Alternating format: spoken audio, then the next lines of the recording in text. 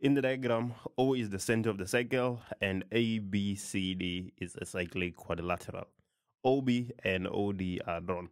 If O1 is equals to 4x plus 100 and C is equals to x plus 34, calculate, given reasons, the size of x. So I'm given C, it is equals to x plus 34. I have O1, okay?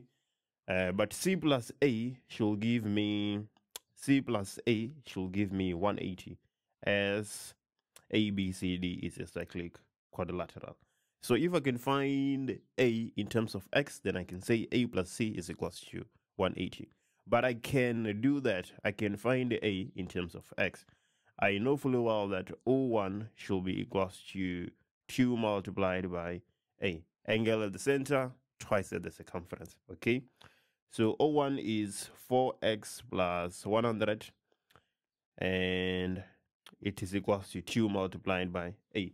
If we divide both sides by 2, we're going to get A being equals to 2x plus 50. So this is A, okay? So what am I proposing? I'm proposing that A plus C should give me 180 degrees, okay? The opposite angles of a cyclic quad are supplementary. So in place of A, I have 2x plus 50. In place of C, I have x plus 34, being equals to 180 degrees. So 2x plus x, that is 3x. 50 plus 34, that is 84. This is equals to 180. So 3x is equals to 180 minus 84. I think it should be 96. But I'm not going to take any chances. I'm going to put it in my calculator and see what I get. Yeah, it is 96. And then 96 divided by 3, that is 32. So I'm getting 32 is equals to, x is equals to 32 degrees. That is 8.2. Let's see if we can answer 8.3. So 8.3, right. In the diagram, O is the center of the larger circle. Okay, we have O as the center of the larger circle. OB is the diameter of the smaller circle. Chord AB of the larger circle intersects the smaller circle at M and B.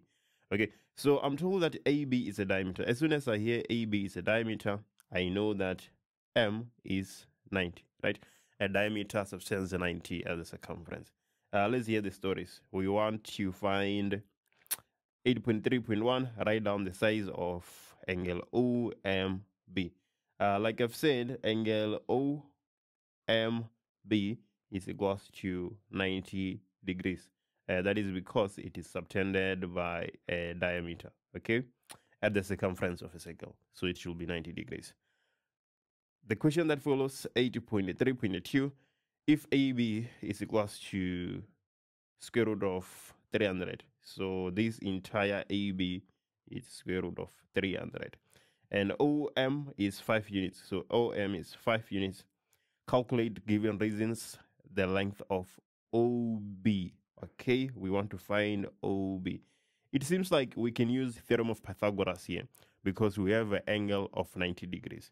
But can we find the length of MB? Because what we are looking for now is the length of MB. If we have the length of MB, then we can find OB using theorem of Pythagoras. Let me show you how we can find the length of MB. MB is equals to AB divided by 2. That is because if OMB is indeed 90, then that means OM bisects AB. Theorem 1. Okay, so we know that MB is equals to square root of 300 divided by 2. If I go ahead and use theorem of Pythagoras, it seems quite fishy. I don't know why it is 4 marks because it is pretty much straightforward.